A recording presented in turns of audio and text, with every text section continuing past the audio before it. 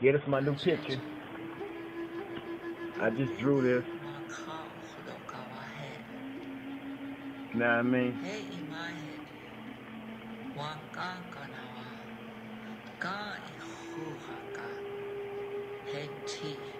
Oh, I forgot to draw that thing. I gotta draw the sun thing on his head. The moon or whatever. Good thing I ain't put him up.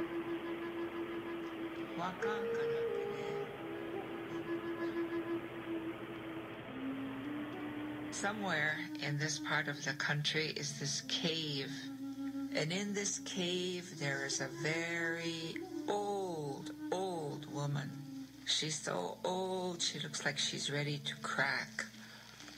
She lives in this cave with her big black dog. In this cave is a fire that they keep burning all the time.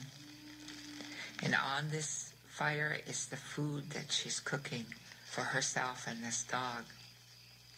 But she's sitting there and she's doing quill work on this long strip for a robe.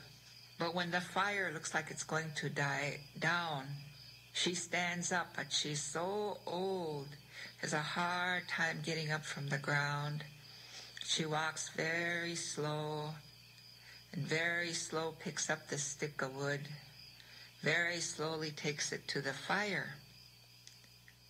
When she gets up to get that wood, her dog goes and it rips out the quill work that she did, and then the dog lays back down. So by the time she comes back to her quill work from putting wood in the fire, she doesn't remember how far she did, so then she does the quill work again. This goes on and on and on.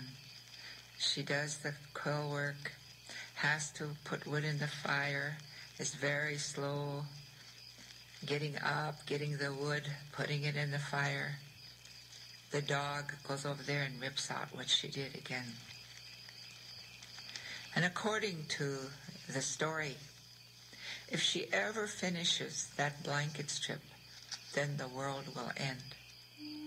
And I remember then somebody making reference to the fact that the world is not going to end because this Makakana and her Shunka, their dog, they will continue to do that unless something very, very drastic happens. I don't think it's going to happen. So my relatives, it has been the practice of all people to tell all the coming generations stories. Each generation learns something new. It seems to be the way of people that they will try to understand what happens in each generation, how that will help the people.